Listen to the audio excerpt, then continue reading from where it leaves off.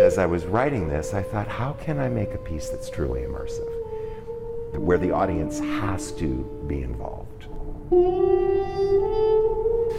I don't want technicians here at a table in the corner doing sound and lights, because then it's a piece of theater and it just looks like we stuck it somewhere.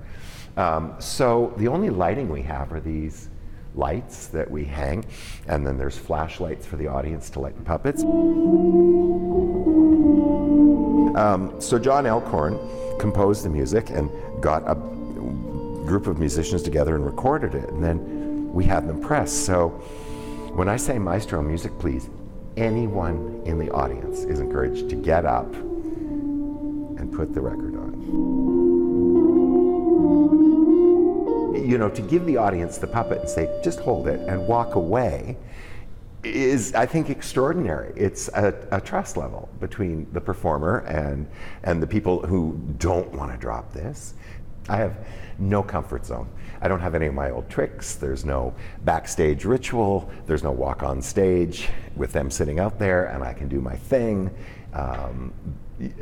There's no comfort zone, because once it starts, I'm walking around and interacting with 100 people, and that's 100 different personalities who've all had a day, who all have a life experience. I think the most expensive puppet in the show, that's on stage for about 15 seconds, is this bear on a unicycle who can ride the unicycle, play the cymbals, and his head spins.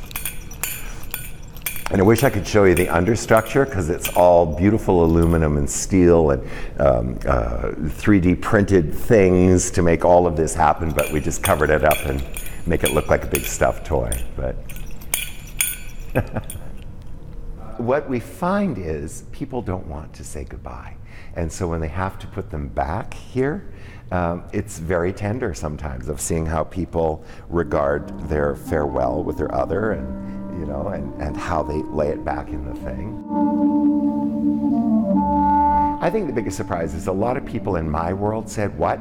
You're going to give people puppets during the show and you're going to let them hold the marionettes, and what if they drop them? And I said, they're not going to. I actually know audiences well enough that if you give someone something beautiful, they're going to take that seriously, and that's as authentic as you can get. So I think the surprise is how people regard this stuff seriously in the moment it happens. And that, I think, is where the real immersion comes, because I'm a sweater. I'm really sweaty 10 minutes into the show, and I'm closer than this to most people during the show. So if I come up to you and say, please hold that, there's no bartering about it. It's like, please hold that, and I walk away, and I trust that you're going to hold it, and people do.